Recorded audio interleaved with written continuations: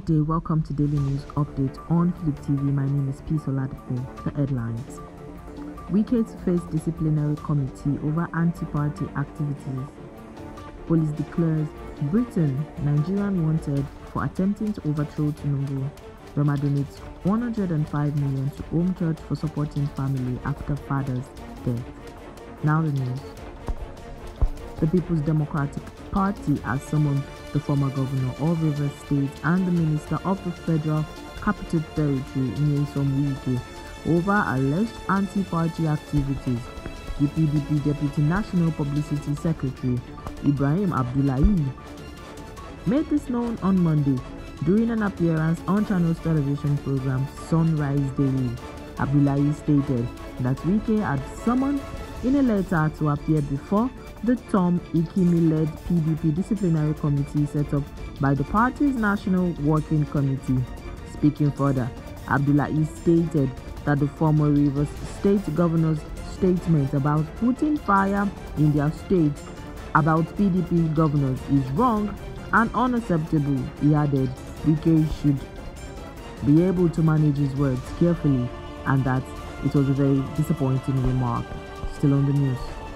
The Nigerian police force on Monday declared a British national, Andrew Wayne, also known as Andrew Movik, and the Nigerian, Lucky Obiya, wanted for allegedly plotting to overthrow the democratically elected government in the country.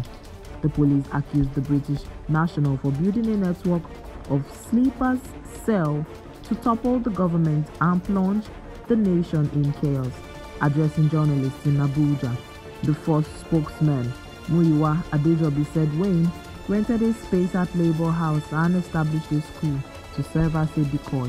He said the Nigerian police force has launched a comprehensive investigation into the activities of foreign national and subversive elements plotting to undermine the democratically elected government in Nigeria through unconstitutional regime change and orchestrating violence across the country. Following extensive intelligence gathering and collaboration with other security agencies, 9 suspects have been apprehended who received substantial financial backing from foreign sources to destabilize the country. Afrobeat sensation Divine Ikubo, also known as Rema, donated 105 million to a Christ Embassy Church in Benin, Edo State on Sunday. The donation was made during a Sunday service where Rema thanked the church for its support and guidance.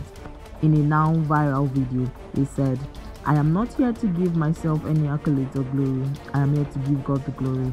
I feel like it is important to give back because the church has embraced, prayed for me, and has kept me very consistent with my spirit. Firstly, I want to give a pledge of 40 million to the infrastructure of the church. I want to pledge 20 million to Rhapsody of Reality. And being the fact that I came from the Teens Church, I also want to pledge 25 million to the infrastructure of the Teens Church. I am pledging 20 million to the widows in church today." Rema further revealed how the church supported his family during a difficult time after his father's passing. That's all on news update on Flip TV News. My name is Peace Oladipo. Thank you.